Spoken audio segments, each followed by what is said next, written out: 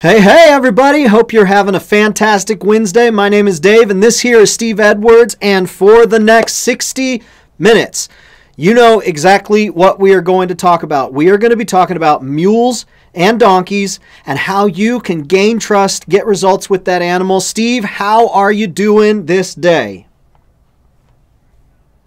Hey, I've got another good day started. By golly, yesterday we had kind of a tough day. Susan was out in the garden. A darned old rattlesnake was out there with her, but I gave him a new home, and he's on vacation now permanently. Very good. Hey, you got a picture there. Let's see what you got going on. It's me and my buddy. That's right. Look at that. This, Oh, man. What was his name? Do you know what his name is? Her name was Koala Bear. Koala Bear. Love it. Yeah, she was a dandy. I kept having to poke her to get her to wake up, but there we are, by golly. That was one of my trips when I was in Australia, and just couldn't pass this one up, you know? I was going to say, you don't have that koala bear there on ranch, do you? No. I'm afraid that the koala bear would not like the heat here right now. Yeah. 112 degrees was yesterday, and it was 138 degrees on the ground. Yeah. Yes. It gets pretty dang hot. Steve had sent me a message last week, and I said, Steve, I said something like, hey, how's it going out there? And Steve sent me back a thermometer, and it said 128 degrees, and I'm like, oh, my goodness, usually it's cooler out by the ranch. And then it said on the ground. I was like, oh, okay, that makes a little bit more sense. It's not cool by any means when it's a little bit less than that, but it's not 128 degrees on your body, just on the ground. Hey, well, folks, like I said, we come here every Wednesday to talk mules and donkeys, and you are in for a real treat. One of the great things that I get to do being a part of Mule Ranch is I get to interact with so many mule and donkey owners, clients, folks asking questions, folks looking for things on the store, folks trying to find instruction from Steve, folks trying to get in touch with Steve and get some answers, and saddle sizer, all this different stuff. And I can tell you, as somebody firsthand who gets to interact and dialogue with just so many people, you are in for a treat, because yes, we're here to talk mules and donkeys, but there's something even more valuable, and that is all of the names and the faces that you are going to find in the chat sections on YouTube and Facebook. These, I want you to know, you see some faces right there chatting in Facebook, which, by the way, if you are watching on YouTube or Facebook, go ahead, put your name, where you're watching from, and what the weather is like today in your part of the woods. Put that in there, and as you see folks' names pop up, I want you to know that there's some amazing folks right there, and encourage you to interact with them, get to know them, ask them about themselves, about their mule, about their rides, and let's build and grow a strong community of folks who, quite frankly, we've got each other's backs, and we've got folks to ride when we travel across the country. Like I said, the first thing we ask is that you put your name, where you're watching from, and what the weather's like in the comment section. The second thing is that you ask any and every question that you got. And the third thing is that you share the broadcast with other friends, other family, folks who you know are interested in mules and donkeys. Steve, you were hanging out a little bit with someone who was interested in mules and donkeys. You were up north a little bit. Why don't you tell us a little bit where you were the last couple of days? Oh, yeah, what a character. James Montana. Now, there's a name for you. And he's actually works as a nurse up at the VA hospital. But James is a character. He's got a cowboy heart, something serious. And his dad was in the cavalry, and what's the called? He told me what the name of it is, and I forgot it. Not Bavaria. Anyway, he was. Anyway, he was in the cavalry, and I've seen a picture of him when I was up there. I've seen a picture of his dad, and poor James has gone through an awful lot. I mean, we're gonna go up there and shoot some video with him, you and I, and the kids are gonna play together and have a good time. But the poor guy really would like to have a nice donkey, and he's got a pretty fair one right now. But doggone it all, people, I don't know if it's just dishonesty or just flat don't know. Because this donkey is supposed to have 75 rides on him, and he doesn't have a clue. The feet are horrible. The condition of the animal is horrible. Man, and he paid a lot of money for it. Plus, he had it shipped clear from North Carolina over, and so he's got a lot of money in this donkey. And this donkey is, folks, it's, when there's things that you need to look for, Dave, when you're looking at these donkeys and mules and stuff on the internet, so things we need to be talking about here as we get on this program. Yeah, and that's what we're going to do. So as I said, folks, if you're watching, so grateful and glad that you're here. We're going to get into the questions. We'll get started here with questions as soon as we welcome you. But if you do have a question, put it in the comment section. This program is all about you. Steve and I love hanging out with one another. We love spending time together. I love having my little boys around Steve and Susan. We could do that anytime, but this program is all about you, making sure that, hey, you've come in from the corral, you've come in from the stall, you've come in from riding.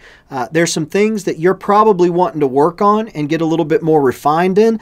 Now is the time to ask those questions, and we'll do the best we can to answer for you. I want to say hello to Faye. Faye is watching from Australia, so we've gone international right away. So good to have you here, Faye. Joy is watching from Australia, international again.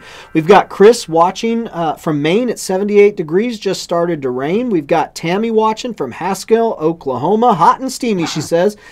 Clark, Wyoming. David's watching. Stephanie over on YouTube is watching from Idaho. 91 degrees in the Idaho today. Good to have you here, Stephanie. Terry's watching from Bellevue, Colorado. We've got Cowboy Ken watching from Connecticut, about 90 degrees. We've got Carolyn, Arlington, Texas. 93 degrees out there in the great state of Texas. Let's see. Linda, the mule servant, and Theo, the sweet one-eyed mule, are watching in cool and thunderstormy rural central Ohio. Ron is watching from Alberta, Canada. We've gone international again. Hello to all of our friends up north of the border. We've got Trisha. A lot of folks here, Steve. We got Trisha watching from Alaska. Currently cloudy and rainy, but still 18 hours of daylight. It sure is. They've got all that daylight to go. Phone call. What's that? I say Trisha owes me a phone call. Trisha, do you owe Steve a phone call? At 4 o'clock, he's going to be free. So give him a ring. We've got Gretchen watching from North Florida, 92 degrees. Laurel from North California. Good to have you here, Laurel. And then Kevin is watching, and this is going to be our first question of the day. Kevin says, hi, Steve. Have you ever heard of a Triticale hay, and is it okay for mules? Triticale hay, and is it okay for mules? Steve? That's a new one on me, Triticale. I'm not familiar with it at all. Let's just do it this way, folks. Yeah. When you say hay, it can be a variety of grasses and this sort of thing. But here's the main thing. Does the hay have the vitamins and minerals in it that you need? Okay? It can be Timothy hay, it can be ryegrass, yada, hays. But, folks, different times of the year, you're going to have different vitamins and minerals and strengths and carbohydrates in that hay. Just because you buy a bale of hay don't mean it's a bale of hay. Folks, it's important. You take vitamins and minerals, your mule needs vitamin and minerals. You need salt in your diet. The mule needs salt in his diet. The donkey needs salt in their diet so that they can digest in their system, okay? So I don't know the hay, but here's the thing, folks. When you buy a bale of hay, or my suggestion is always buy it for a year. Buy a year. Because the problem is you buy hay, and it comes from this county, this state, this farm, different places, and you're not just buying hay. Folks, you're buying from different places. So again, it's a different makeup. And that's very important. That's why, Dave, I only feed pellets. Then hay pellets, and I realize, folks, that's hard to get. Everybody looks for Lake and Light, Lakim. Lite. No, you can't get it in every place in the United States, but yes, you can go to my website and you can read the article, Mules Cannot Stand Prosperity. You can read that article, and it'll give you in there at the end are all the makeup of that and ingredients of that feed. Now listen, that is only the beginning. You may need a little bit different zinc or vitamin A or vitamin B in a different part of your state, or you may be selenium short. Could be lots of things. But just because you buy a bale of hay doesn't mean it's the vitamins and minerals that you need for your mule and donkey. See your veterinarian, get a hair sample, get a blood test, and see what it needs, folks. This mule, this donkey depends upon you to keep them healthy. You're thinking about going and riding and enjoying life. The donkey's thinking about what's for dinner, you know, and how come you haven't cleaned my corral yet, and this sort of thing. So here's the thing, folks. Just because it's a particular hay, it depends on the time of the year as to when that hay is going to be the best for the mule or donkey. Very good. Awesome. We get lots of questions about feed and nutrition, and man, we are sure glad to answer them. Folks, I put a link in the comment section for the Mules Can't Stand Prosperity. You need to check out that particular article. Not only does Steve go through explaining feed according to use and just the damage that carbohydrates can do and just supercharging those animals if you're not going to use those carbohydrates, it has the ingredients that you want in your feed in a nutrition program. And one of the things that you talk about, Steve, and you could add to this if you want, but just you keep all of your mules separate in different stalls. And there's a couple reasons for that. And tell me if I've got this. First, you want that mule dependent upon you, because if he's out in pasture, he's happy, he doesn't need you, he doesn't want to come to you, he has everything he needs. The second reason is that you can monitor his food intake, you can monitor his water intake, you can monitor his nutrition overall, knowing exactly what that mule has eaten, and you keep them separate. Did I nail it? Did I get it right? You did it perfect. You know, you did it great. See, that's when you look at a lead mare, when she decides to go over and get a drink, she starts moving. Everybody else follows her because she's the leader. If she stops to eat in a place, everybody's going to follow her because she's the leader. In other words, she tells their feet to move. And when it moves, it's to move toward water, move toward food. Or if someday flight and fright kicks in because of a lion or something, it's get out of here and go. You know, so they depend upon her to show them which way life needs to go. And that's what we need to be. It is imperative, folks, that you are the herd leader. Imperative. Very good. And that's what we're going to do. All this hour is help you become the herd leader. And if you've got questions, put them in the comment section. Andrea's watching from North Carolina. It's drizzly in the 70s. I'll take that any day, Andrea. Send it our way. Debbie is watching from cool California. We've got Marlene in hot and humid Texas. Robert is watching. Bob is watching from Seguin, Texas. 100 degrees right there on the nose. Kevin is watching from Orangevale. Myra, I owe you an email. I will get back to you. Myra from Southern California is watching. Bill is watching, sharing to Mules of Ohio. Heavy rain this morning, sunshine, and 85 degrees now. And we appreciate that share, Bill. Folks, one of the best ways you can show your appreciation and that you like what we're doing here is tell your friends. Get your friends on here. Do not keep us a secret, because when your friends find out that you've been watching Steve Edwards, that you've been talking to Steve Edwards, that you've been getting personal help from Steve Edwards, and you didn't share, you may have some reconciliation that needs to happen on that relationship there. So make sure you tell your friends. Tracy is watching. Look forward to when you do a clinic in Gippsland, Victoria, Australia. We have gone international again. Steve, you love yourself some Australia, don't you? Oh, I love Australian folks. Matter of fact, I'll be on a conference call tomorrow with some folks from Australia. That's good. get you going international. They're coming to us and watching us. We're ready to send Steve out international. Get Steve going international there. Steve, speaking of Steve Sparks is watching from Burns, Oregon. Jana Griffin watching from Warm, Wyoming. Good to have you here, Jana.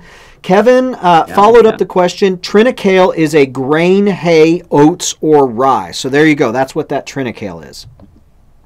Okay. Very good. There again, Yeah. But, do they really need the oats? Do they really need the rye? Because here's the problem, folks.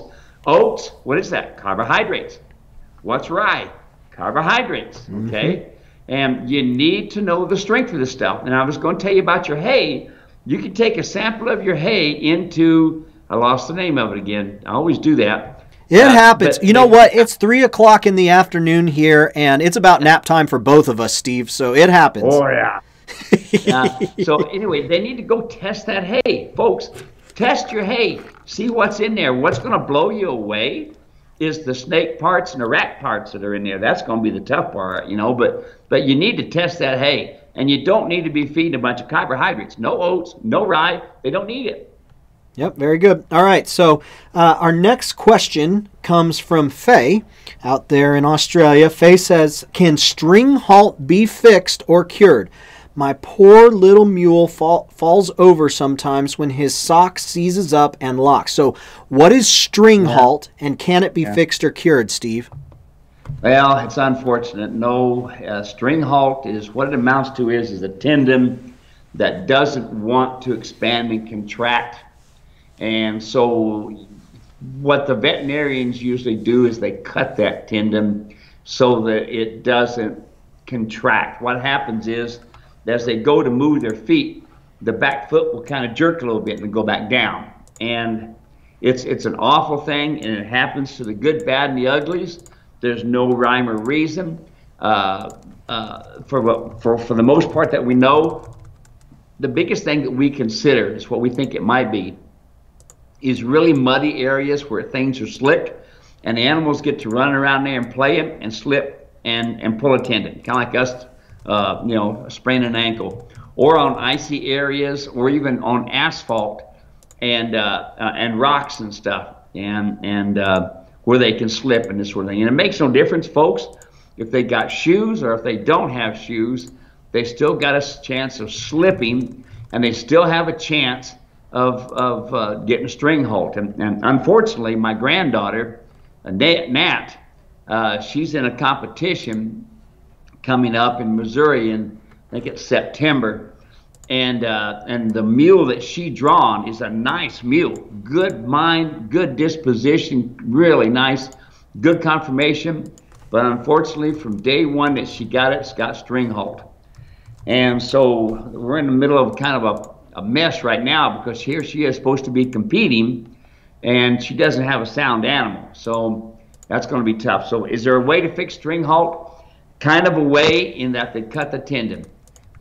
Does that last? I wouldn't be in the saddle, and I wouldn't be in the harness with them, because they got a chance of tripping and falling, and you get your trip to the hospital, and that's not good.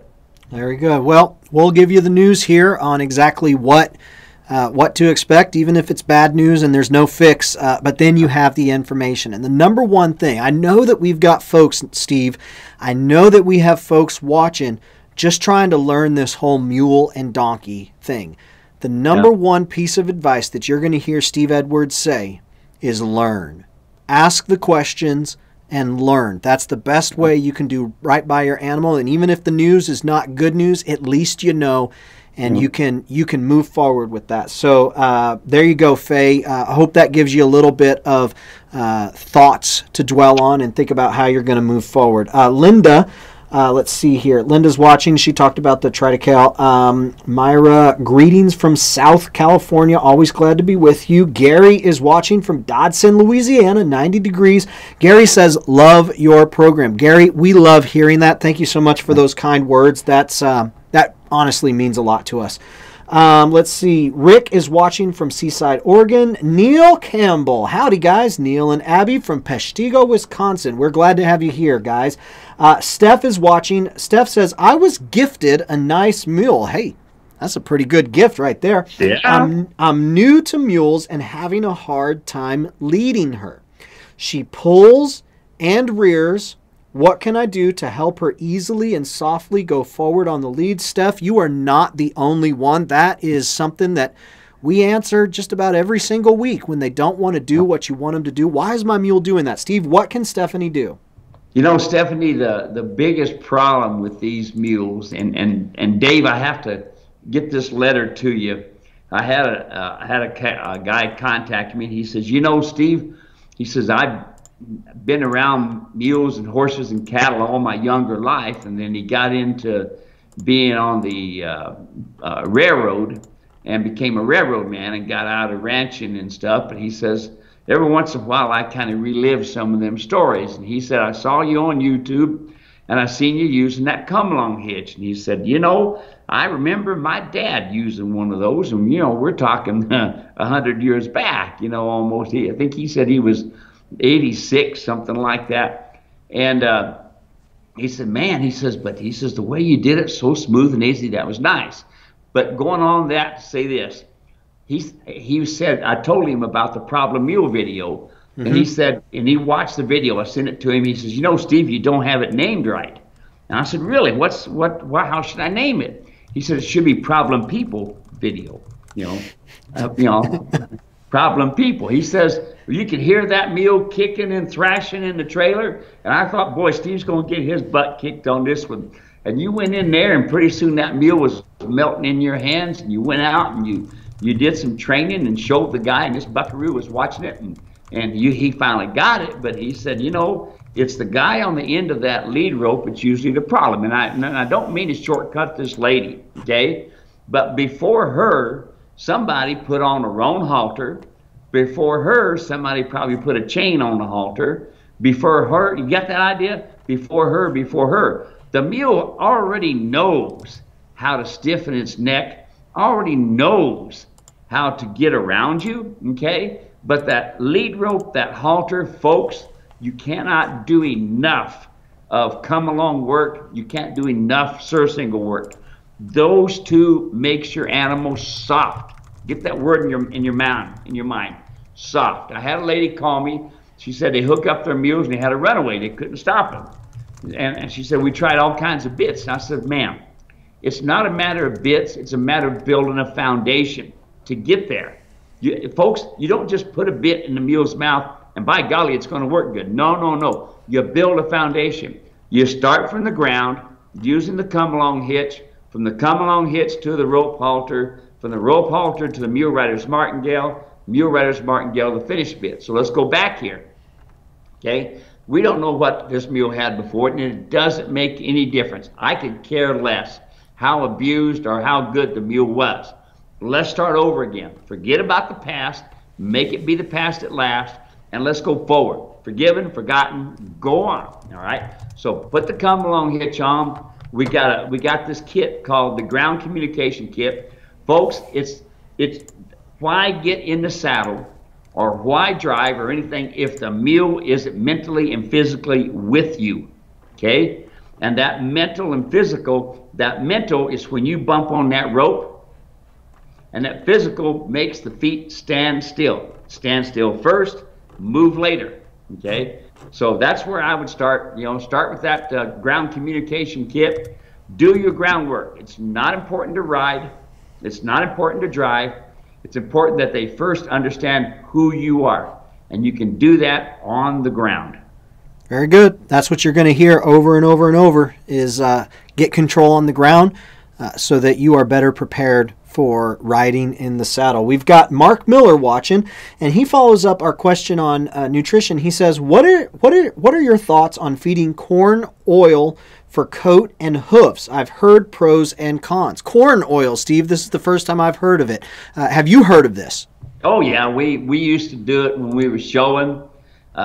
Whether or not it did any good or not, I don't know. It seemed to do some good. But they had all kinds of new stuff that came out called show sheen and some of them things like that. Hey, Dave, did you get that email I sent you of a guy using a blower to blow his mule off? Oh, I think I did see that one. Instead of using a brush, it's kind of like David and Di in Australia. Yeah. He uses a blower, a weed blower. You know, and this guy had a little hand one, and he's blowing this mule off, and you can see the dust just flying. Well, he asked me in the very beginning, well, what do you think? And I says, well, you know, Dave and Di use it there in Australia. And I said, the main thing is to use the come-along hitch. And folks, hear this now. This guy's using a blower. It makes a lot of noise. Dust is flying. And you can see the mule is standing perfectly quiet. Now, on top of that, the mule's not switching his tail, so he's not irritated. He doesn't have his head up in the air all worried. He's standing perfectly still while this guy takes a blower and blows him clean, you know. And then you see the dust just flying. It's great, you know. Yep. Folks will say, oh, he's ridden. Oh, he's been driven. Oh, he's gone packing. He's been up and down the Grand Canyon X number of times. He's gone in the backwoods of so-and-so. Yeah. But then you get him home, and that's hardly the case. You find that you showed me a picture when you were in Hawaii of a gentleman who had the animals tied to a rope and a little twig in the ground. Animal just stood there, right? Mm-hmm. Yep. And that's what you want to look for, as far as I can understand. What I've learned from you, that's what you want to look for in a mule. Yeah, yeah, yeah. They respect it. They respect the halter. You see, like this last lady, there's no respect. People have done some poor communication, and a lot of people think she's been abused. Well, yeah, you know, we can abuse. Once we say harsh words, we can't take them back. That's abuse. Yeah, I'll go along with that. But the same thing with the halter. When you're using a nylon halter on these mules, folks, all you're doing is creating problems. Adjust a halter, make it nice, and then you can go on with better halters later on, you know. But, you know, you can tell a horseman and you can tell a mule person by the halter on the mule's head, you know. There you go. That's the very first place how you can tell. Very good. All right, let's go to our next question here. And our next question, this is, let's see. Oh, it's housekeeping. Well, real quick. Danelle is watching from LaFleur, Oklahoma. We've got Paul watching from Kentucky, hot and humid. I can vouch for that, man. When I discovered humidity, it was when I was about 12 years old in Kentucky, cleaning my aunt's car for $5. And I wondered, why am I so wet? That was the day I discovered humidity was a thing. Chris says, housekeeping question. Millie's favorite spot to pee is about 10 feet out from her run-in stall. Mule pee has a unique odor. We have gravel over clay, so it drains well. Any suggestion to diminish or neutralize the odor? Well, here's the thing. That urine can be very, very overpowering. So, folks, what I don't do is allow them to urinate or to poop in the same place, especially in a stall where you're going to be going in and out. So what I do is I take a car tire and I lay over the top of the place that they're urinating in all the time. And I put it right there. And then I take a can of baking powder and I sprinkle it all around that area, you know. And then that mule starts learning, because he doesn't want to deal with getting around that tire. They'll find another place to take and pee and poop. And that's what I do. So that way I keep moving them. I take this 14 or 15-inch tire and I put it down in different places so I can get them to go to a certain place to maybe poop. Because the downside of it, folks, is that when their feet, when they step in it, they've got enough bacteria they have to deal with anyway, but it makes it even more prevalent with the bacteria when they're stepping in urine and poop all the time, you know. Yep, there you go. The next question that I got, this one comes from Kathleen. And Kathleen, you had messaged this in a while ago, and we had a couple live streams that we missed, and so we're trying to get caught up on these questions. Kathleen says, howdy, boys. Hello, Kathleen. Nice to see you. I should be working in the garden right now, but I'm not. So Abner has twice been a bit mouthy when he presumably wants food. The first was a few weeks ago when he half-heartedly nibbled my muck boots. The second was this morning when, because of Red Eagle stayed home today, I did not give him his Hobbit second breakfast half flake for brunch as usual. Second breakfasties. He grabbed my overalls midsection with his teeth still gently before I also gently but with assertion pushed his head away and affectionately called him a silly boy. What are your thoughts? Steve, this is a really good one because this is something that happens with a lot of mules, getting up into the human space. Will you share your thoughts here for Kathleen and the rest of us? Yeah, absolutely. Folks, listen, you're the herd leader. These animals are used to herds. Now, what does the herd leader do? If they want to move you, they step in your space. If you're not moving fast enough for them or not going in the direction they want to go, they'll nibble at you. And the downside about it, folks, they can even get to where they bite you or even spin and kick at you.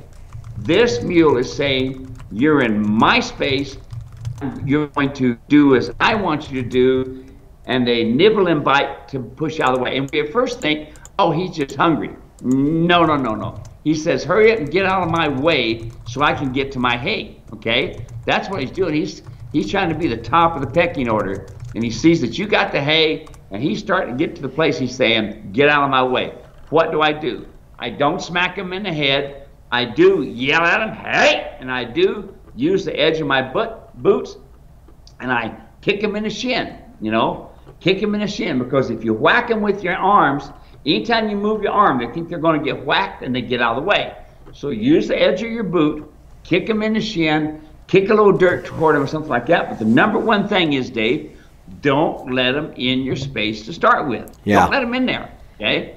Don't get, when they're coming into your space, you kick a little dirt toward them, you know, and something like that, and try to get them out of your space, you know? Don't let them get in there, folks.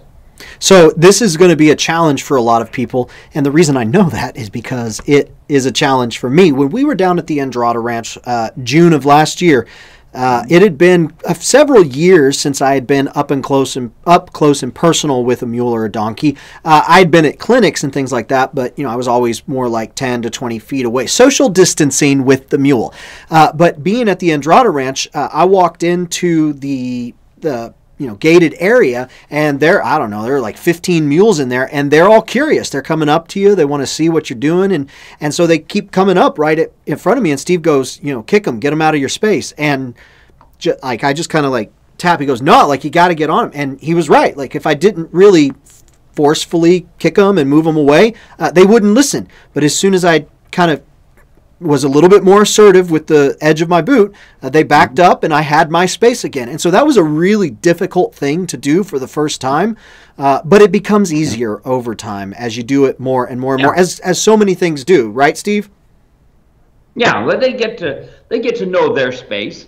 You have to start showing them in the very beginning, folks, this is my space, this is your space. You can approach them to the shoulder. They do not come into your space at all. They start coming within an arm's difference. If it's arm lengths is your minimum. Arm lengths. So you stick your arm out there, they don't come no closer than that. If they do, then be aggressive toward them, folks. Ask, tell, demand, ask them, say, hey, get out of here. That don't work. Stomp at them a little bit. That don't work. Kick them in the shin with the edge of your boot. You got to, folks, or you'll end up being a piece of hamburger that you don't want to be. I can tell you some horror stories. Yeah, we do not want anybody becoming a piece of hamburger. So listen to Steve Edwards and don't become a piece of hamburger. I think that's going to be our new t-shirt that we print off. David is watching from 74 degrees in Port Angeles. It's nice and sunny, he says. Carolyn has our next question.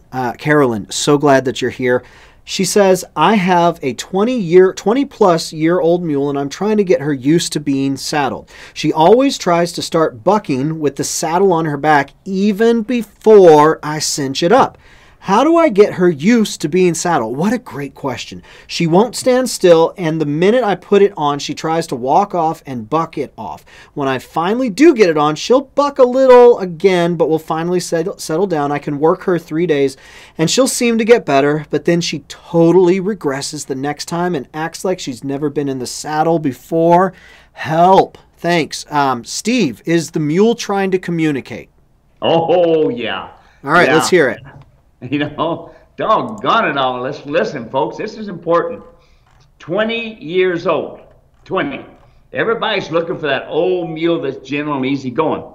This mule is trying to say, hey, I got a problem with what you're doing on my back. That saddle is hurting me. Folks, take your mule, go to a good chiropractor, and have their back looked at, okay?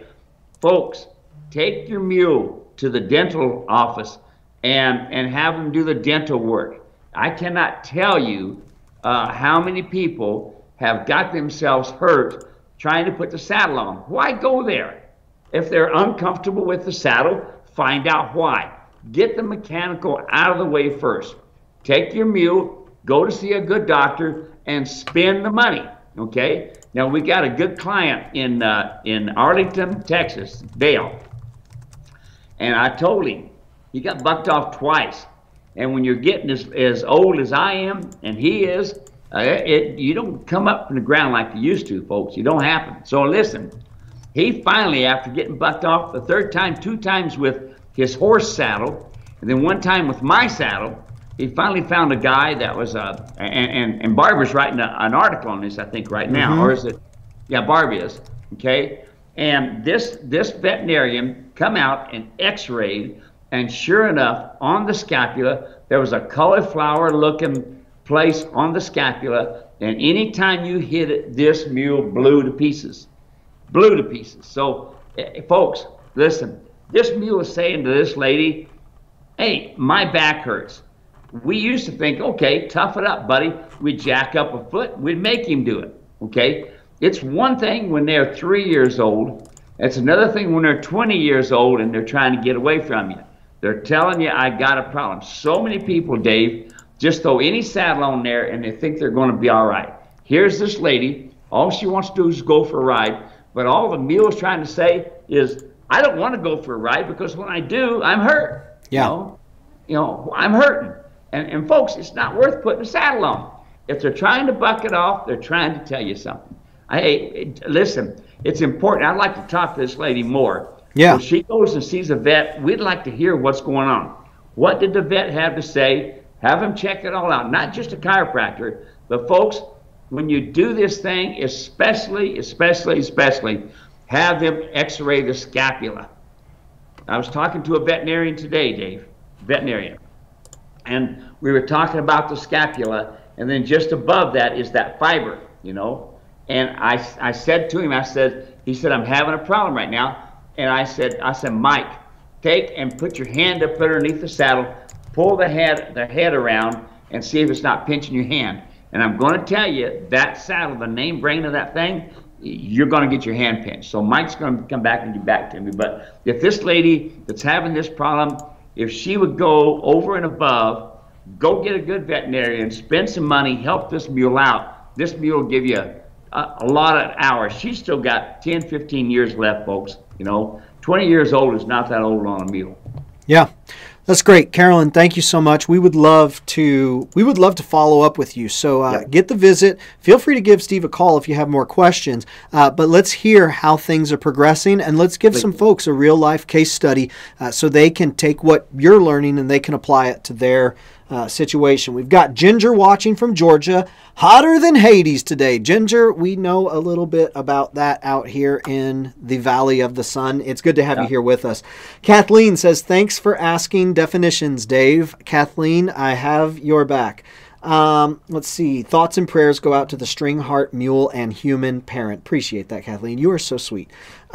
Steve, real quick, I wanted to before we keep going into the questions, there's two things that I wanted to let folks know about. The first thing is that tomorrow we are doing a free event where we are talking all about the donkey.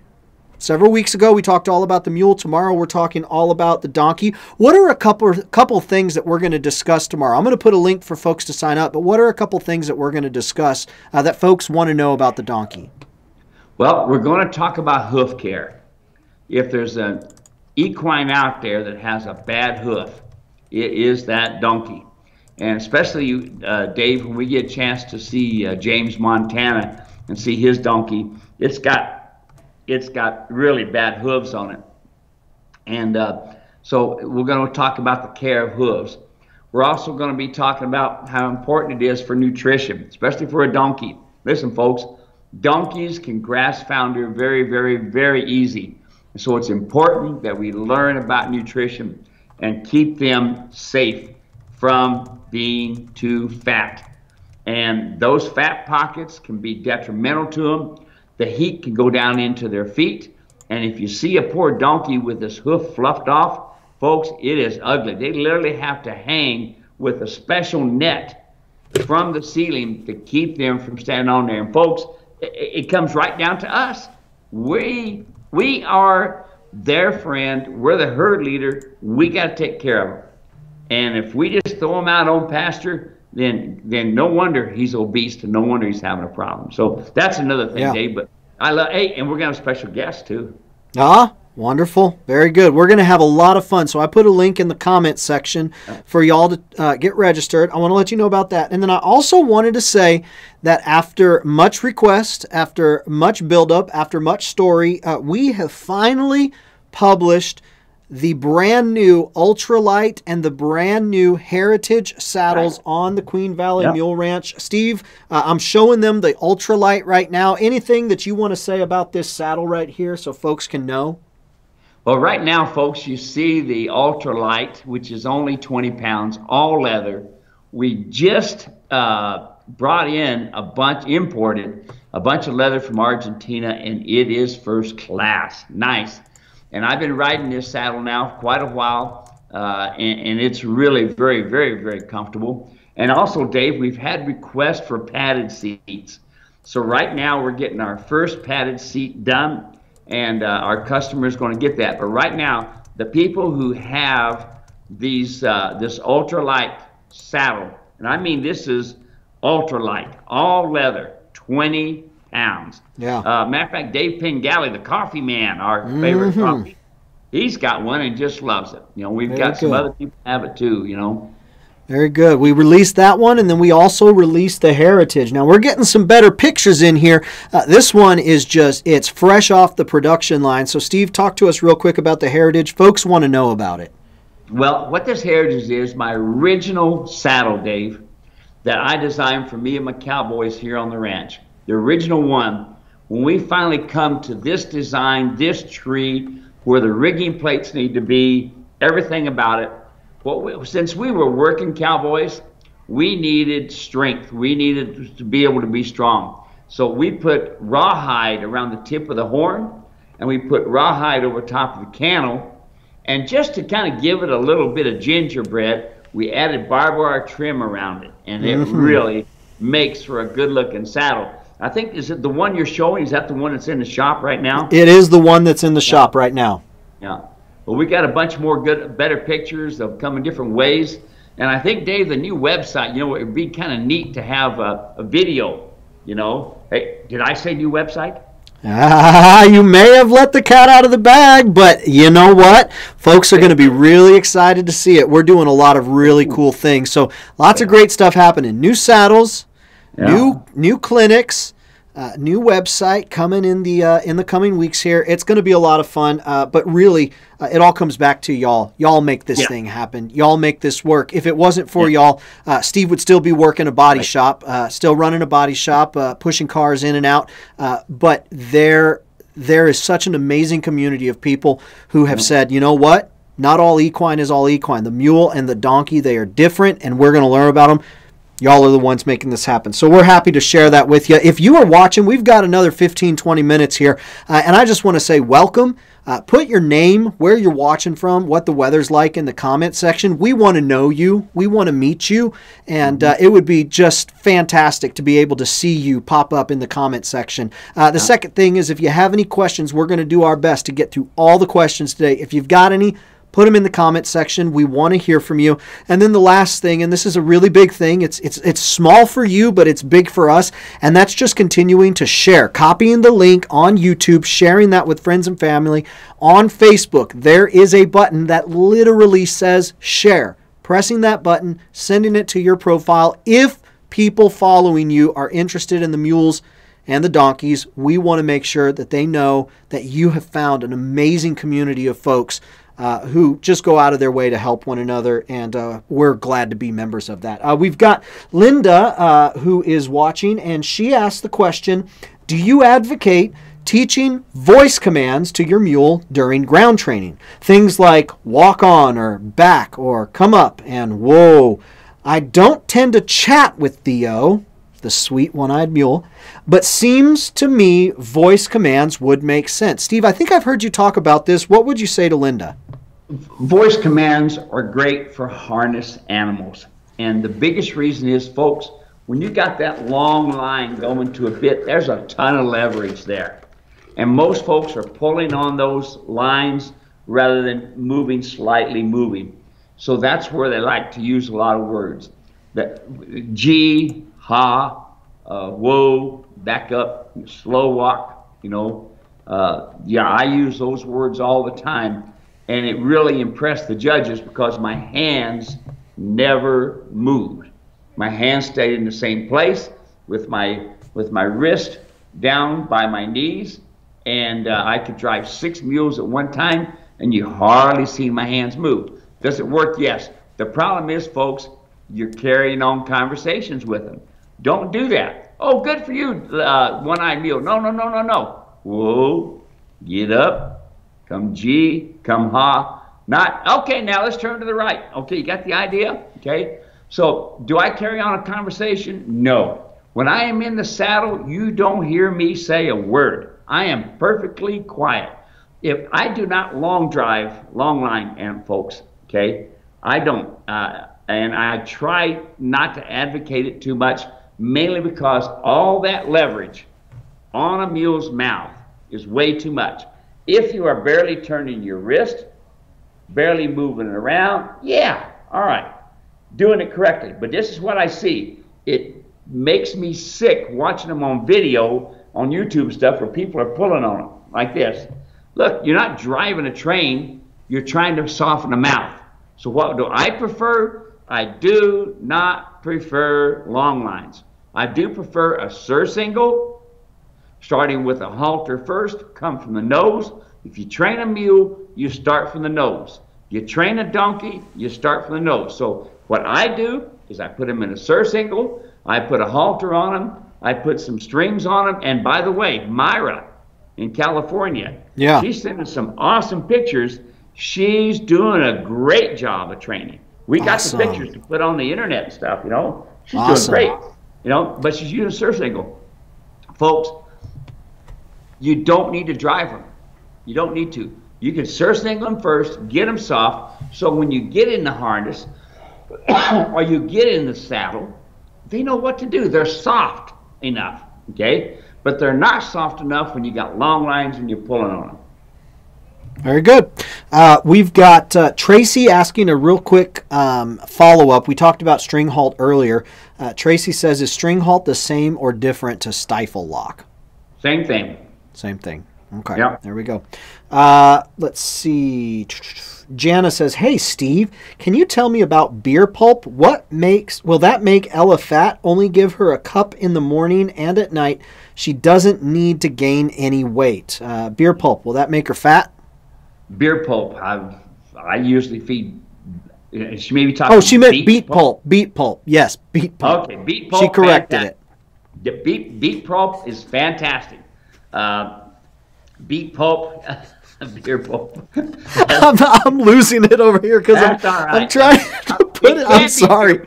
I'm sorry. Use it rye and stuff, no problem. Beet pulp, no. Beet pulp, can it put a little weight on it? Yeah, it could, okay. But the main thing it does is it cleans them out. Now, can it put weight on them? Yeah, it can. You overfeed it, you can. I tell you what, I usually feed about a quart can wet down about 3 times a week. That's it. If I've got one that's really top of the loin, the top line is really bad, I'll add more feed, and I'll feed it morning and night. But it takes a lot of beet pulp to make one fat. There we go. Thank you, Jana. Appreciate it as always. David Scholl, we've gone international again. Asked the question, what size pen do you keep a mule in? In my ranch, they're 10 by 20. Each stall is 10 by 20. So 10 foot wide, 20 foot long. There you go. Awesome. Simple, easy. Makes a lot of sense. Dottie is watching from Mayor AZ with a shower. Hopefully you can send some of those showers down here to the Maricopa County area. We would take it, gratefully accepted. Let me Bill, give you a reason. What's that? Let me give you a reason for 10 by 20. Oh, okay, go for it. Okay, the reason for 10 by 20 is it's small enough that they can move around, small enough big enough they can do some, small enough that they can have a place to stay, big enough that they can move around and roll. But here's the thing, it's small enough that they want to come out of that corral. They want to meet you at the gate. So you get one that's hard to catch, you put them in a small pen, it changes things. But the nice thing about those small pens, they're easy to clean, but they want to meet you at the gate. And every morning, boy, my mules are right there. Let's go, you know. There you go, folks. Small pen, ready, meeting you at the gate, ready to go. Bill says, we have not had good success with a product called DAC4, DAC, four-way joint supplement for locking stifles. Not sure what the name, if that's the same as Stringhalt, but help my mini John. We have had good success with a product called DAC, a four-way joint supplement. Have you used any supplements or anything like that, Steve? You know, I haven't seen these supplements been worth a darn other than you know, just a good vitamin and minerals. Okay. Pardon me. Yeah. That sort of thing. So I don't know of any that really work good. I used to feed conglosamine, chondroitin for joints and stuff. And, you know, Stacy, I had it on her. Probably had her on it for 3-4 years. Didn't see a bit of difference with it. But, hey, folks, if you're having good luck with it, good. You know, good for you. Yeah, that's one thing we'll say. Hey, we're just going to tell you what's worked for us, what we've got experience, but a lot of times we've learned from some other folks, hey, this has wound up working real well, so go at it, and maybe that's worth giving a try there, Faye. Ross is watching, 90 degrees in Emmett, Idaho. Glad to have you here, Wash. James is watching from Holden, Missouri. It's 91 temperature. New York, I've had my horses a handful of stabilized rice bran. What are your thoughts on that? Stabilized rice bran. You know, rice bran is really good for cleaning the digestive system. For any, you know, they're always nibbling on the ground for something and sucking up dirt, so it does add up. But you know, anytime you can feed a bran, rice bran, that's good. Awesome. It does help, just like beet pulp, clean out your digestive system. Very good. Awesome. Rice bran. We have got Trace from Queensland, Australia. Yaha! Howdy, partners. Good to be here. We're glad to have you here, Trace. Let's see. Shelley from Sook, British Columbia, Canada. Warm, around 75 degrees. We've gone international again. New York says, I love your channel. I've learned a lot about tack and fitting to my mutton withered horse. Many thanks. Well, hey, we're glad to help you. Thank you so much. Be sure to like and subscribe over there on YouTube. Yolanda, me watching in the dark after midnight. Yolanda, we love you. We're glad that you're here. You've taken us international all the way to the Netherlands, and we appreciate it. Andrea says, thanks for the tire trick for shifting pea spots. We're glad to help you there, Andrea. Yeah. Let's see. Neil Campbell says, Steve, my Abby mule loves getting the shop vac used on her. So we'll need to get some video footage of that too there, Neil. Yeah. Send it on over. We'd love to see that. Let's see. David over on YouTube says, how do I get my Mammoth Jack interested in my mare? I don't think we've had that question. Steve, I'm interested to hear what your answer is. How do I get my Jack Mammoth interested in my mare? Well, my first question is this. Has your Jack bred a Jenny? And if so, folks, I don't know what it is. I've had all kinds of people tell me this, that, and the other over the years. But if they bred a Jenny, you'll have a hard time to get them to breed a mare. Now, the next thing I do is it helps to have a teaser.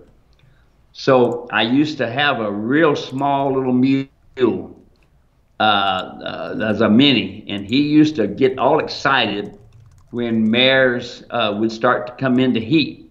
And he would bray at them and nibble at them and this sort of thing, and them mares would come into heat. and then I could breed them with the jacks. So a lot of guys use Shetlands to get one to come into heat. That's one way. Now then, here's the last one, the third way, and that is you can have your veterinarian give them a shot, and I can't think of the name of it right now. I'll draw a blank, but that'll bring them into heat. But the big problem is getting the jack interested. And here's what you got to do, folks. If it was me, I would just AI your mare and do it that way. You do better with an AI than you do live cover any day. An AI, artificial insemination, makes a whole lot easier on a mare. Some of these mares, they don't like it when the jack goes to braying. Hey, looky here, look what we got. You know, and that sort of thing. No. You know, oh, Jess heard me. He come in. You know, here's the thing, folks. If you've already bred a Jenny, it's gonna be awful tough to breed that mare. It is. Just AI them, folks. Don't keep a jack around unless you're going to do a lot of breeding. These jacks can be a handful, and these jacks can also hurt you. You know, I've been knocked down by a lot of good jacks, you know, intentionally. So there's not much you can do, partner. Just AI them to a good jack and call her good. There we go.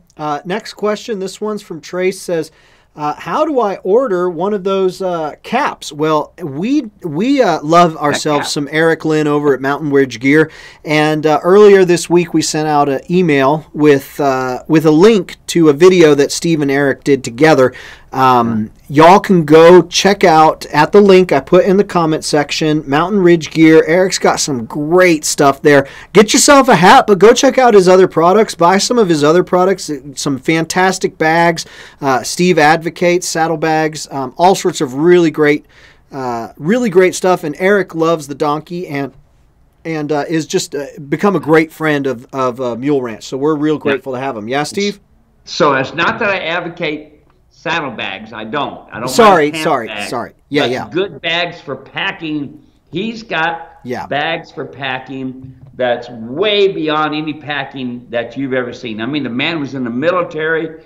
He's packed in the military and stuff. So the bags that he's put together are tough. They handle mildew. They handle rain and stuff. And most of all, they handle that meat when you go to pack it out. There we go. So yeah, go check Mountain Ridge Gear. Tell Eric we sent you, and that'd be real great. Neil says, okay, my mule will quietly drop her head and rub her forehead on my chest. I've always thought of that as affection. Is that not the case, Steve? You know, folks, it can be infection a little bit. You know, they don't mind a scratch on the ear and stuff, and some rubbing and petting on them. That's good. But you want to be careful, folks, because I tell you, I used to think it was fun to have my horse rub on me and have my horse. Now, I said horse. Y'all hear that word? Horse. I was riding horses. So my standards were a lot lower. But I had this horse would rub on me. And I had this old cowboy say to me, he says, son, one of these days, you're not going to like the end result of that. And you know what? Day he was right. We was looking for a lost kid up in the superstitions. And I was looking down a mine tunnel. And this horse decided it was time to be close to me, and he rubbed on me, shoved me down in that mine tunnel, you know. And, you know, that's a bad feeling to be flying in the air with the latest, greatest of ease on my trapeze. No, it didn't feel good when I hit, you know. Anyway, long story short, folks, it's the it can be the very beginnings of a mule that's wanting to take over and push you around, you know. I don't let them in my space. I can come into their space. They're not allowed to come into mine. And if I set that right off the bat, the day I really need them to get out of my space, I'm going up the side of a mountain and I'm walking, trying to lead my mule. I don't have him jumping ahead and lunging. I got the mule follow me nice and quiet to go up there. And there'll be a day that you do have to get off, and you're going to wish that they understood their space. Yep. Very good. Great question. Love being able to answer it. Jack is watching from Johannesburg, checking in. 72 degrees and cloudy. Butch is watching from Kennewick, Washington, where it's an even 100 degrees right there on the button. Thank you, Butch. Kathleen is watching. Oh, that was a reply back there. Okay. Carolyn, who had the question earlier, she said that she will follow up with us, so that's great. Glad to hear that. Let's see here. Marlene says, I have a donkey with bad hooves. I just found a farrier. She trimmed her on Saturday. So that's got to feel fantastic, getting that done. Steve, is the hoof a great hoof on the donkey? No, it's a horrible hoof. Here's the problem, folks, is it's like a jar. You know, the hoof is a lot like a glass or a jar. And as all that manure and stuff packs up in there, you start getting bacteria, and you got a problem. And you can have a lot of problem with a lot of bacterial diseases. Okay. And here's the thing, folks: don't let these people tell you you don't have to trim them and you don't have to put shoes on them. Dave, I was watching a video of a guy today. He's a trainer and he's nationally known. And he says, I never put shoes on my mules. And he says, the problem is when they get into the rocks and stuff, that it's slick and they can move around. And then he kind of changed a little bit. He says, we're getting ready to go back in the mountains for a pack trip. And we're going to be going to a lot of granite. So I always put shoes on the front. Well, people put shoes on the front because of all the weight, the neck and the head and this sort of thing on the front. But guess what? I want you all to take the tires off the back of your car, and I want you to try going down the road with just front tires. That's what you're doing. That mule does not have the drive off the hindquarters. That donkey doesn't have the drive off the hindquarters to move them forward, okay? And so they'll start getting tired feet, start getting tender feet, and they're not going to want to drive off their hind end. They'll elevate their back, they'll pull with their front end. What happens when they elevate their shoulder? It hollows out their back.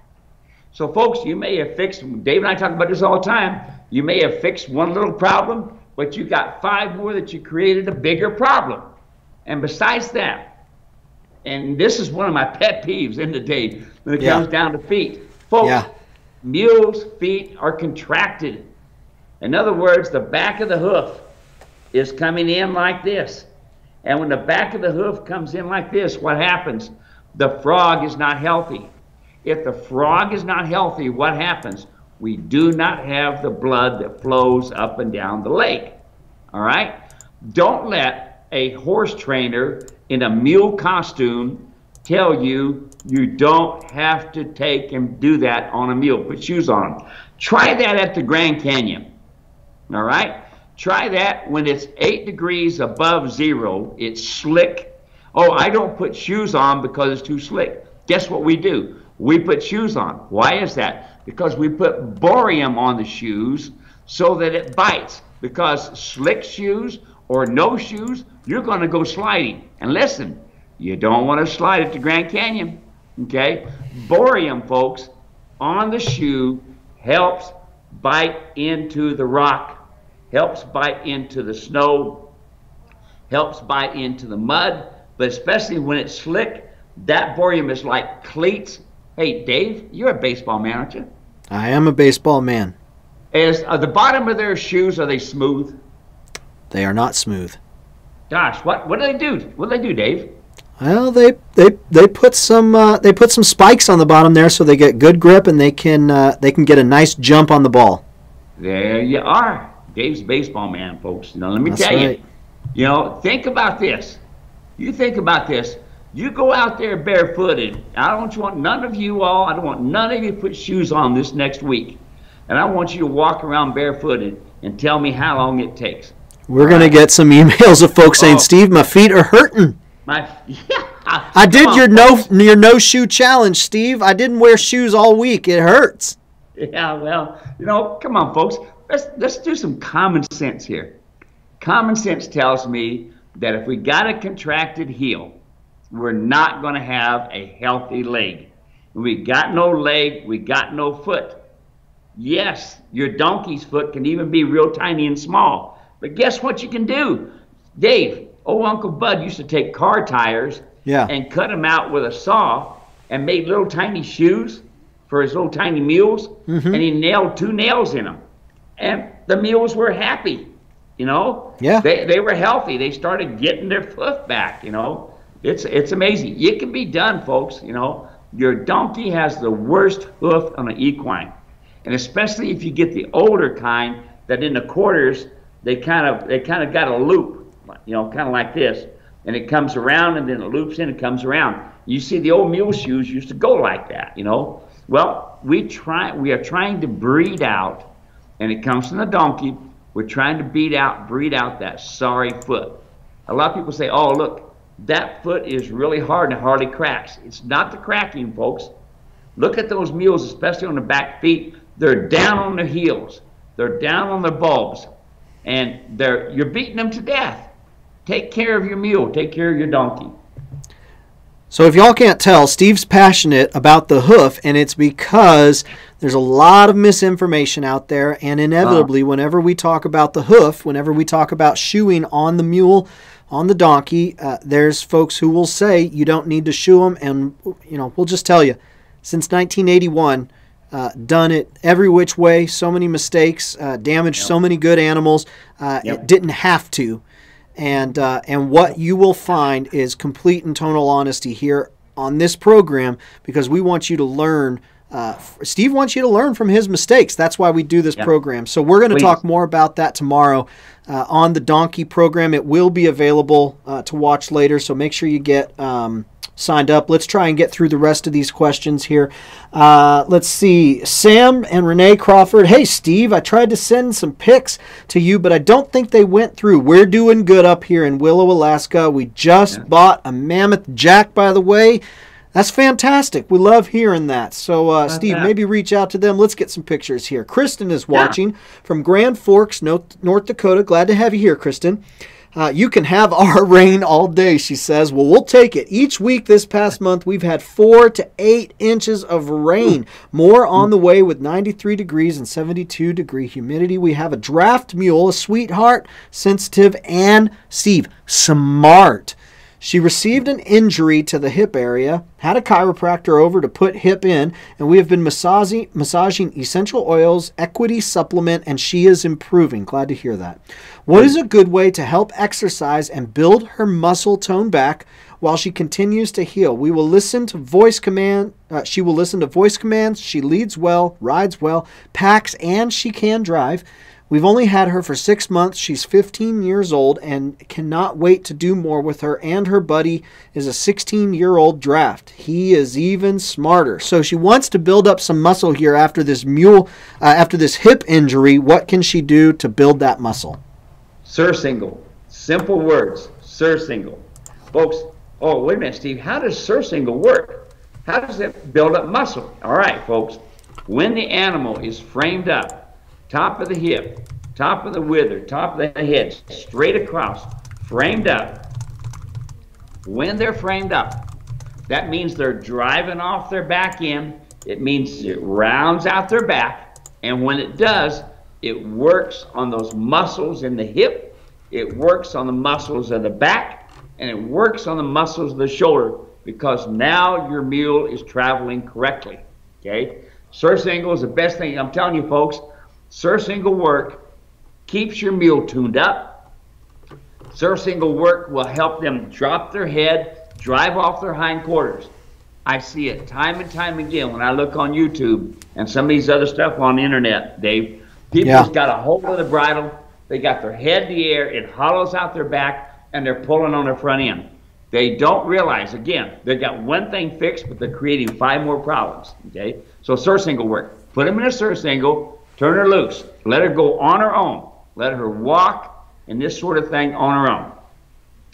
As she progresses and she gets to where she's framed herself up and she's doing real nice, 3, 6, 9, 12. So she goes by the gate 3 times, framed up, looking good, to the right and through the left, we quit. Then the next time we come in, she goes by that gate 6 times, does good, framed up even better, we quit after 6 times. Now we come to 9. Now she's in there in the pen, and she's going by, and she's got her head framed up, balanced and framed up, hind end up underneath her, framed up nice. 9 times, we quit. Now the next time she comes in, we're going to do 12. And after that, it's you can do whatever you want to do. You can make them trot. You can make them go walk. You can even make them canter. But you see, now they've framed themselves up. They have respect for the halter. You start with the halter first, then the mule rider's martingale, then the finish bit, the trail rider bit. And you see, by doing that, folks, then that gets your mule respectful of the bridle. That gets your mule respectful of the handler. They get themselves all framed up. They get their body physically and mentally ready to go. And folks, I would do the same thing if it was a 2-year-old baby or a 32-year-old grandma mule, all right? I would do it. The same thing. I use a surcingle pretty much every single day, you know. And when I was training a lot of mules, I could train 6 to 10 mules at a time in a surcingle and have them halter broke and focusing on the bit, focusing on the saddles, everything in less than 6 months. That's awesome. The next question, Steve, we're past 4. Do you have a few extra minutes, or do you need to get going? No, if you do, Dave, I'm in good shape. I see it's a quarter after 4. I'm fine. Okay. I know you're pretty busy, you know, right now. Yeah. No, it's all good. We will. We've got a few more questions that I want to get through, so we'll just hustle through them. And folks, Sure. If you have anything, throw them in there. Hopefully, I'll be able to see them before we're done. This next question, this one comes from Jordan. She sent this in over email. She says, "I recently bought 3 mules. 2 are sweet and easy to catch. 1 is hard to catch and will not let you touch the ears or hooves, and I cannot get the come along on her. I have the Problem Mule DVD and have watched it a few times. What else can I do to get to touch her ears and get the come along rope on her?" Okay, folks, how do we get, we always got to look at why are the ears hard to touch. The majority of the time is because people have used the wrong bridle and put the bit too much up in their mouth. So when they go to pull the bridle up over top of the ear, it bumps their mouth. They throw their head, and people think it's an ear-shy problem. It's not. Now the mule, years later or even weeks later, has got a tool that says, no, you're not going to hurt me, and they use it as a tool to get around you, okay, to keep them doing it. So what would I do? That mule is going to go in a 10 by 20 stall. That mule is going to get to where it needs me. Now, if I wanted to shortcut it, I could put her in a squeeze chute and I could put it on, but you don't need to do that. You put them in a 10 by 20 stall, and then every time take her out and around pen and take the rope and just toss it at her. Toss it at her hip, toss it at her shoulder, toss it at her head, and pretty soon you got that rope hanging over her ears. Now, let's go back. Can you take, and this is important to know, can I take and rub on the nose, rub up on the face, and then rub on the ears? Can I rub on the ears without any bridle, any rope, or anything, just my hands? Can I rub around the face without anything? That's the first question I would want to ask. Awesome. Very good. Well, I sent Jordan a follow-up. We'll see what she says if she gets back to us here in the next couple days. Go ahead. I also mention we have a video on Earshy Mule. That's right, we do. Yeah, and you can watch this little girl. She don't weigh 90 pounds sopping wet, if that, you know. And she's got a ornery mule she's dealing with. This little bugger, he was tough. And you can see how she gets the bridle and stuff on. But going back, it's usually, folks, again, we created a problem, and then now you've inherited it. So start first, can you rub the ears and stuff? There we go. I'm going to put a link in the comment section to the Earshy Mules video so y'all can check that out. The next question that I've got, this one comes from Lynn. Lynn had a pretty long question, so I parsed it down to just the essentials. She says, my donkey is pulling the lead out of my hands to try and get to the grass. I've got problems loading into the trailer. How do I get the donkey to cross water, especially deep water? My donkey is 13 too. So we've got trying to get to grass, pulling the lead out of hand. We've got problems loading into the trailer and getting the donkey to cross water, especially deep water. Steve. Well, going back to the halter again, Dave, going back to ground communication, folks, you can't do enough of it. Listen, these mules and donkeys don't need to be grazing all the time. People take them out for walks like they're walking their dog, and they let them graze. Now, here's the problem. That's what they do naturally anyway. They naturally want to graze and eat, but don't allow them. Once you have a hand on them in a halter, no more eating. We're done. Not even for little breaks out there, folks. None, okay? So let's go back. Ground communication, the ground communication kit with the DVD, the problem mule, and with the come-along rope and the rope halter to adjust. That's what you need to have, all right? And that'll make it good. What kind of halter is she using now, Dave? I'd be interested to know, okay? And then she can start doing her ground communication. Listen, folks, it's not important to cross the water until they respect the come-along hitch. It's not important to cross a bridge until they respect the come-along hitch. The video shows me working with a cowboy with a buckaroo, and it shows how I helped him through. And like I was telling you earlier, a guy that had watched the video, he said, Steve, you should rename it, not problem mule, but problem person, okay? Folks, these animals don't have problems until we open the gate, and then it's up to you to use the correct stuff. So the ground communication video, that's the way to do it. Very good. Awesome. Thank you for that. Let's see. Next question. This one's all about kicking. Mary says, help, my yearling mule. It's not funny that he got kicked. It's just, help, my yearling mule hates my boyfriend really bad. She has kicked him several times. What can I do? He might be sniffing something there. That yearling mule might be sniffing something on him that he doesn't like. Boyfriends. Maybe the mule's telling you something here. You know? Yeah, right. No, in all seriousness, we want to keep things safe. I just read that and I thought I just got a picture in my head. What would we say to help Mary out here? Well, I would say, Mary, you know, for one thing, why are you allowing the yearling to be in anybody's space? You should have full control over that yearling with your lead rope, full control. If he spins and kicks somebody, you need to get your timing. So as soon as you see the ears, get this in your mind. The mule is going to telegraph with the nose and the ear first, says, I'm going to kick you. You need to be aware as a rider and as a handler on the ground that you need to correct the problem. And again, the come-along hitch, the rope halter, that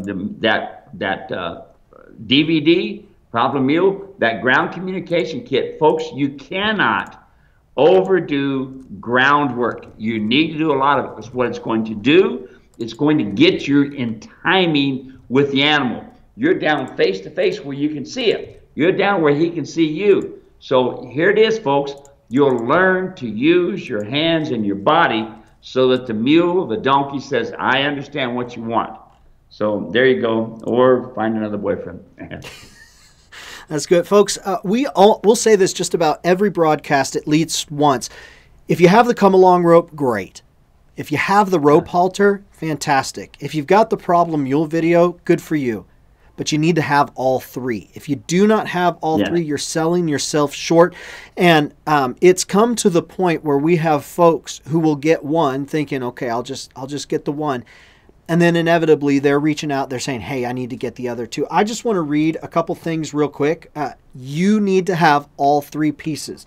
Charles says, would recommend for anyone starting out with a not so sure mule. This rope halter and come along rope work great and the video is informative. Rhonda says, best purchase I ever made. I was working with an unhandled mini mule and with this purchase I have made incredible progress with him. Come along rope is incredible and the rope halter and DVD are great. Greg says, working with the rope halter, outstanding. The come-along rope is the best tool I've ever used for mule training. The response is amazing. I would recommend the Ground Foundation starting kit for anyone with a mule. You won't be disappointed, and that goes for the donkey too. We really do not come on here to push product. Steve did not get into doing this to create product, to sell product. There was a need. Steve had his own need. He filled that need, realized other folks were having the same need. Now here we are. 30 years later, making sure that you have what you need. We won't come on here pushing product. I'm telling you, you need to have the ground foundation starting kit. As a matter of fact, if you're still watching and if you have the ground foundation starting kit, what would you say? Put it in the comment section. Tell folks if you believe they need to have this kit. You're going to hear from real folks telling you exactly what I'm telling you. You've got to have this if you do not have it.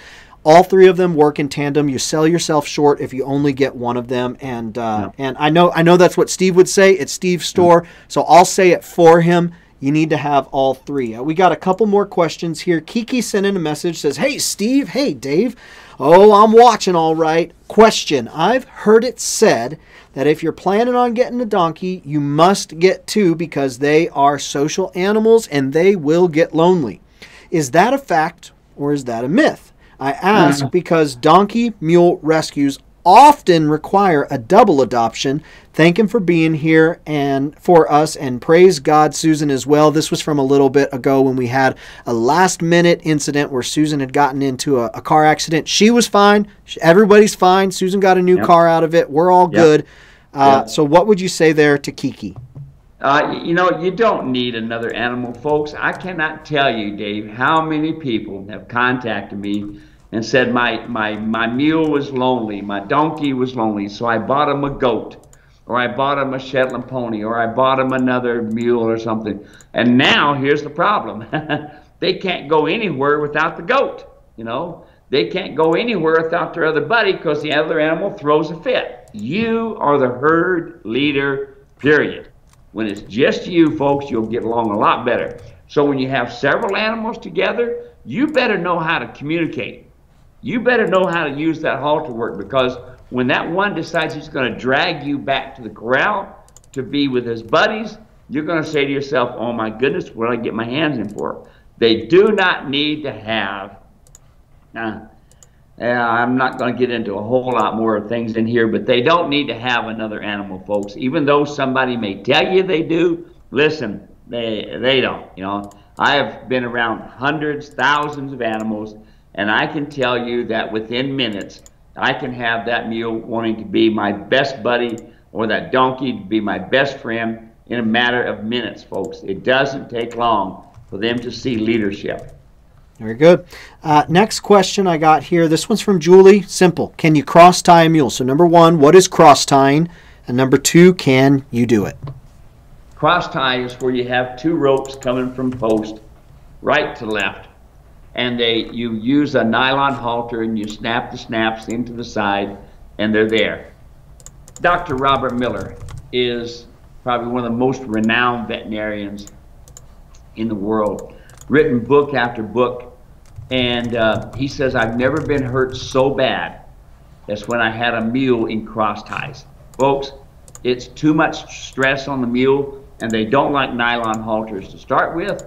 That creates even more pressure. Get them used to a come-along hitch. They'll stand still. Remember, Dave, the picture I sent you of the horse tied to a stick? Listen, folks, those animals will stand perfectly quiet. When they learn how to stand still, then you're a trainer. Then you know how to do. Anybody can teach one to move. Not everybody can teach one to stand still and quiet. And folks, that's where the ground communication kit works. That's where it works. That's great. This is the last question I have, then I'll survey the comments just to make sure we got to everything. Dusty asked the question, do you use a rope halter for lead pack mules? On that lead pack mule, do you use a rope halter? I do not use any halter but a rope halter. Okay? I have a finished halter that has a braided noseband, but for the most part, folks, when you leave that corral, the monsters are out there. They're out there to eat mules, and every mule thinks that. So I want all the communication value I can have. And you can see it at Bishop, and you can see my mules running. None of them have chains on them. All of them have adjusted rope halters because they respect that rope halter. I use a rope halter for putting them in the trailer, for leading them and everything. Now, when I am first training one, I'm using my come-along from the saddle, dallying and undallying, teaching one where to be. but I don't use any halters but a rope halter and a braided noseband halter. And, of course, foundation work with the come-along hitch. That's right. All right, let's go through. Let's wrap up these comments here.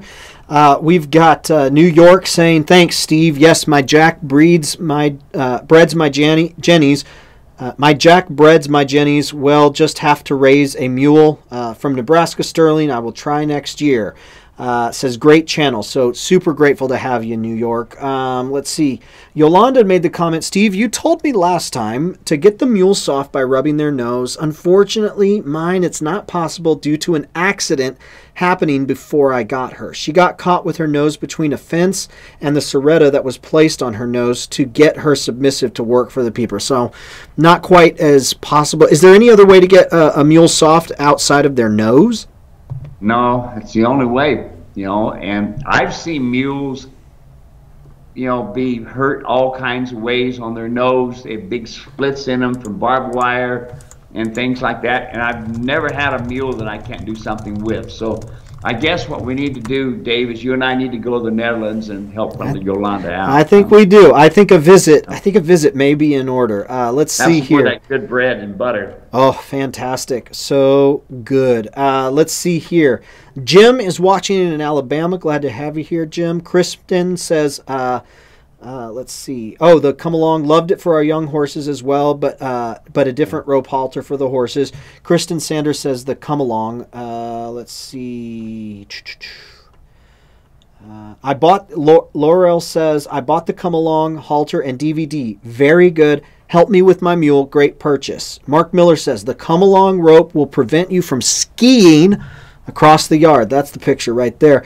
Linda says, you're right, Dave. Gosh, I'll have to get you in touch with my wife. Yeah. You're right, Dave. The ground foundation kit is a godsend. It fixes the fool on the other end of the rope. I've watched the video over and over, watching the mule, watching Steve's hands, so when I know what I do with the come-along rope, my mule Theo is a perfect angel, and it gives me confidence. I love hearing that. Diana says, thank you. And let's see here. That's it, Steve. We got through everything. Hot dog. How about it? Another live stream in the can. Thanks for taking a few extra minutes. I wanted to make sure to get through all those questions. Folks are out there. They're really trying to make progress with their animal. You have anything you want to say before we're all done here?